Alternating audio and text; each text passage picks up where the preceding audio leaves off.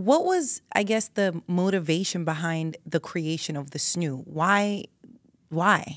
What did they know? They knew about the SIDS rates. I think nobody talks about this. It's really ugly. It's morose. We've been out for over 7 years.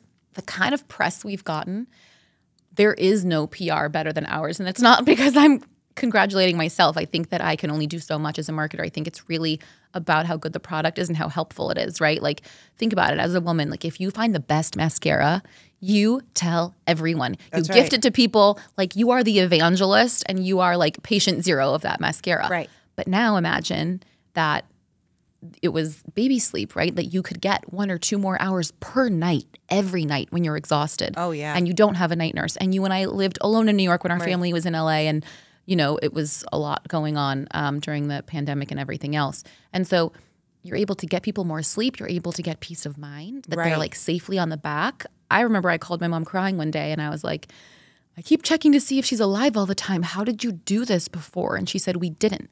We just stared at you.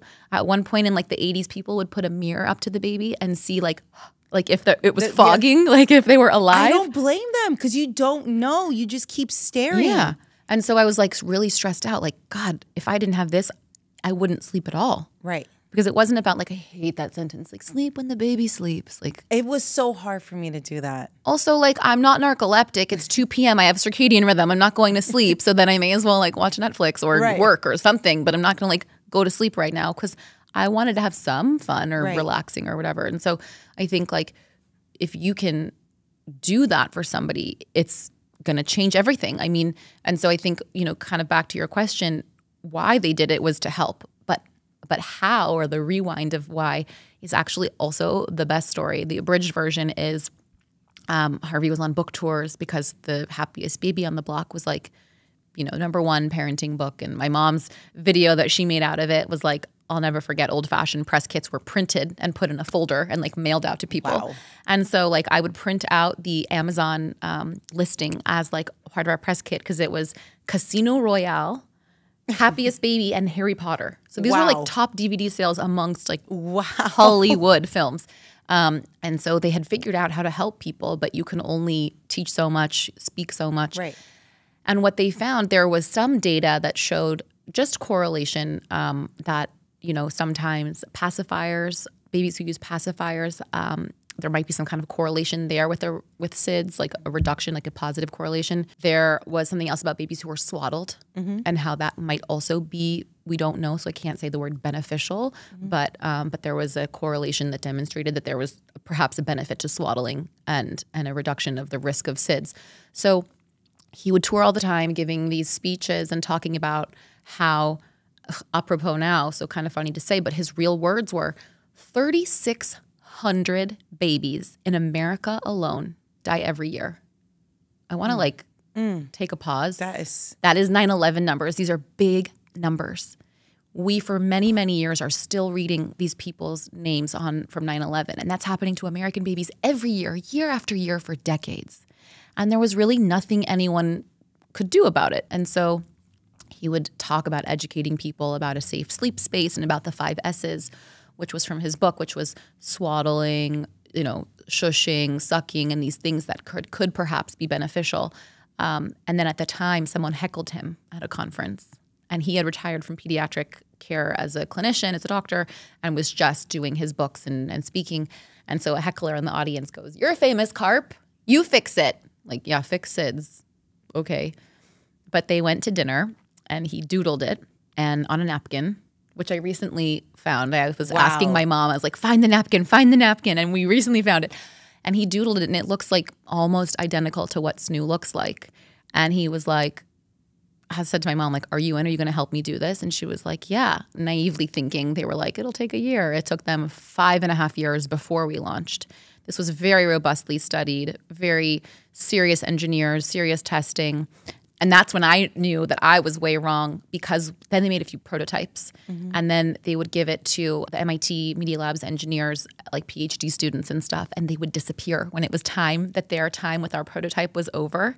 They would like stop answering texts and calls, or finally when we'd like get in touch with them, they'd be like, you can't take it back. Like, this saved our marriage. Like, we'll give you our life savings. And we were like, we want to help you, but like, we have to give it to another family. We tested it in 400 homes before we launched, on top of all of the rigorous safety testing, government certifications, and everything else. It was like wild. Then I was like, oh, he's onto something. But it was from a heckler. It was like a guy said, you fix it. Like, it's like saying to somebody, you cure cancer. It's crazy. Right. And then he like doodled it. And I remember, actually, if I'm really telling the dirty truth, there was like an idea. He had cut and put like mattress foam stuff into a laundry basket. Like, this is how much it was like his brainchild at home. Wow. So when you went to market with it, how do you describe the Snoo? Like, someone's like, wait, what is this? Like, what is a Snoo? That's a good question. It's I just say back, like, it's a robotic baby bed that keeps them on their backs with like an organic cotton 5-second swaddle, like a sleep sack, and the sack clips into the bed and prevents dangerous rolling. It's a big ass mouthful, but you have a lot of education around the product, right? And then I also say it's kind of like an external womb. It simulates the womb. It has like soothing sound and motion. Right. And then the other thing I say all the time is it responds like you would, right? So one of the things people kind of take for granted when we are explaining all of this at once, we say it's automatic, it's responsive, and it goes like over someone's head, because what does that mean? But when I say the bed responds to your individual child's needs, right? Like, it'll give a different sound and motion. Our special algorithm will serve your child what it needs. And then I like would bend in, like a conference, I'd bend into the bed and like yell to fake cry. And then they would see that the bed would respond to me. And they were like, oh my God. So it's really incredible. And that's, I think, why it's so exciting too to have this new FDA de novo authorization, because everybody who's tried it loves it. And at this point, like, the whole internet has used it, I feel. There's no one alive almost who doesn't know what Snoo is. But of course, everyone, every niche and genre will have like a skeptic. And so it feels really good to now have the FDA stand behind us and say, we believe that this can safely keep babies on their backs. And that's the most important way to protect your child from SUID. How do you convince someone who's just, more traditional, we'll say, right? And they're just like, what, a robotic crib? What? I don't get it. No. I mean, everybody has haters, right? So they say like, hold your baby. And I'm like, it's not the same. We're not replacing a parent. You'll never replace the parent. And look, like, it's going to calm crying. It's going to kind of connect sleep cycles. So like, if they were just a little fussy and like wanted a little something, Snoo will soothe them. The other thing I say is, did your mom ever come over? Did she ever hold your baby so you could lie down for 5 minutes or an hour or take a shower or eat? And then they go, oh, okay. I was actually at the annual conference, the American Academy of Pediatrics this year, like a month ago or something. And this woman like beelined for us, and I was like, oh, here comes trouble. And she sounded very challenging. And she said like, well, what do you say to the people who say, so I didn't know if it was her or not, but to the people who say that you're like encouraging people are almost negligent and replacing their parenting. And I said, I lived alone in New York. The first time I was actually home alone in the apartment for the day, my parents had flown back to LA, my husband had gone to work, and I was like home alone. Oh man. With my baby. I had to pee.